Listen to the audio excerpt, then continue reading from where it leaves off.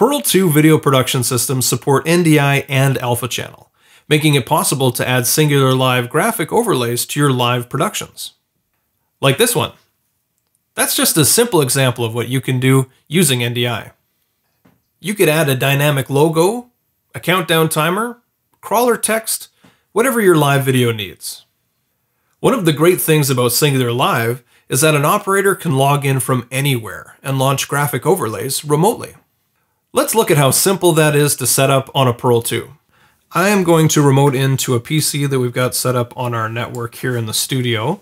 Now, I've already got the Singular.live NDI Recast app downloaded onto this computer, but if you need to find it, you can just head to Singular.live/NDI, get that downloaded and installed. Now we're going to start up the application itself. Now I've got that running, so that's good to go. Now I'm going to have to go into our Singular Live dashboard to find our output URL.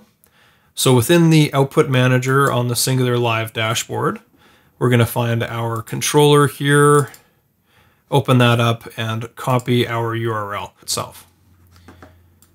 Back in the app, we're going to change this over from test to manual URL.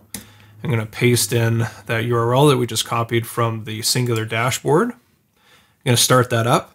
Now, a couple of things to note on here. We've got a resolution of 1080p at 30 frames per second.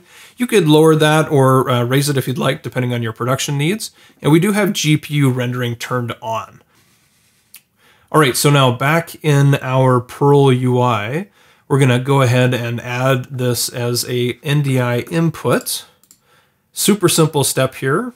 Now that the Singular Recast app is running on our computer on the network, we'll be able to find that really easily with our add input section in the Pearl UI. So we're going to add that input here and just rename that to NDI Singular, so it'll be easy to find. Save that new title. And you can see it's already connected right away, and we've started that NDI connection, that handshake with the Pearl-2. Now, a couple of quick settings within adding. We're going to turn off the timecode, so ignore timecode, and hit apply.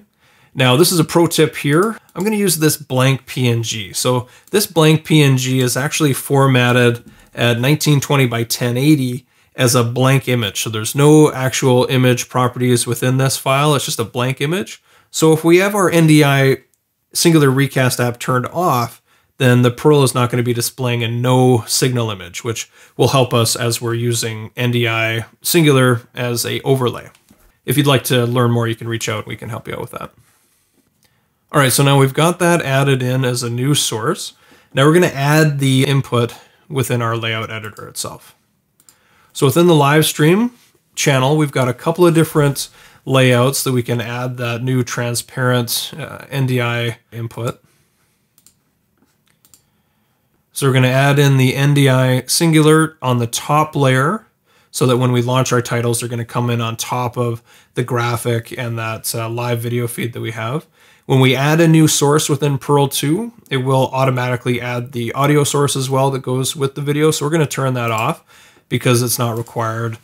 Singular's not going to be sending any audio, but we'll just turn it off just in case. So we're going to take a look at our live stream coming out of the Pearl-2 in the studio. And over on the right-hand side, I've got our NDI title controller with a few titles that we've loaded up for a live production that we're doing this week. There's our 5-minute countdown timer, so that's working.